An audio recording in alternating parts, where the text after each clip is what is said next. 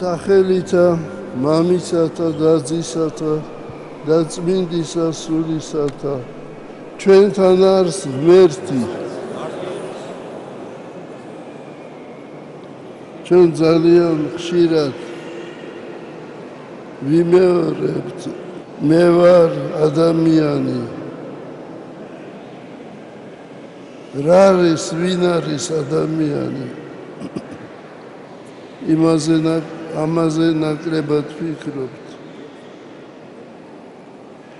ჩვენ ძალიან უბრალოდ უყურებთ ადამიანის ღირებულებას ადამიანის ფაქტორს ჩვენ ძალიან უბრალოდ ვექცევით ჩვენს თავს და სხვა ადამიანებს ადამიანი უპირველეს ყოვლისა არის ხატი ღვთისა ადამიანი არის ის რომელიც უნდა გახდეს მსგავსება ღვთისა ადამიანი არის ის რომელიც არის გვირგვინი ქმნილებისა და ყოველივე რაც შეიქმნა ადამიანის შექმნამდე არის უნდა ემსახურებოდეს ადამიანს ჩვენმა დიდმა ადამიანმა ილია მართალმა თქვა მამული ენა სარწმუნოება აი ამ წმინდა ადამიანის ქადაგებამ და მოღვაწეობამ გადაარჩინა საქართველო მაგრამ ძველი რომაელები ამბობდნენ რომ ყველაფერი მოძრაობს და ყველაფერი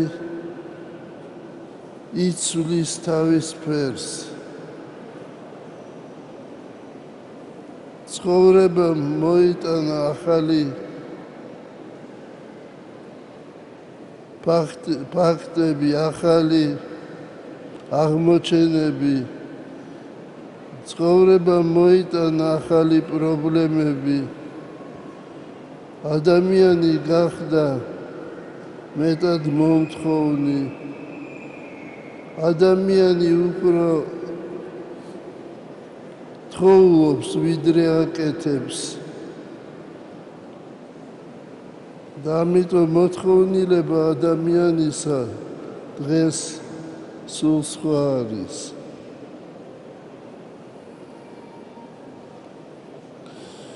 მაგრამ ყველაზე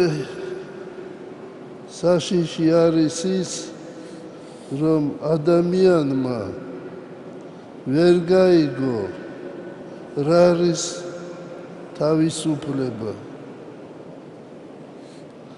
ადამიანი დღეს არა მარტო თავისუფალია თავისი თავისუფალია არამედ მონა ცოდვისა და აი ამ ცოდვას ვემონებით ჩვენ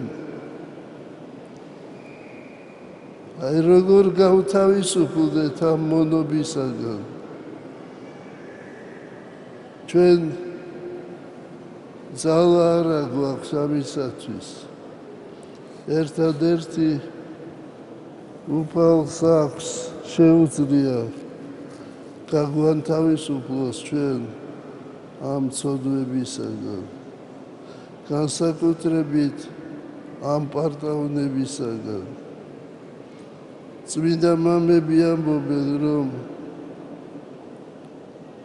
ამ პარტავნება არის ისეთი ცოდვა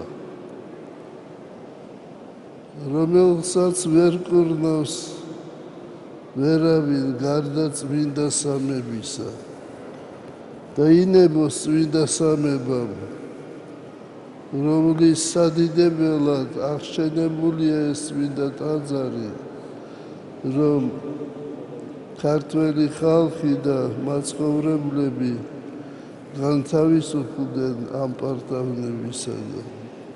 და დღევანდელმა პირობებმა მოიტანეს ის, რომ ჩვენ გამოვთქვით კიდევ თითქოს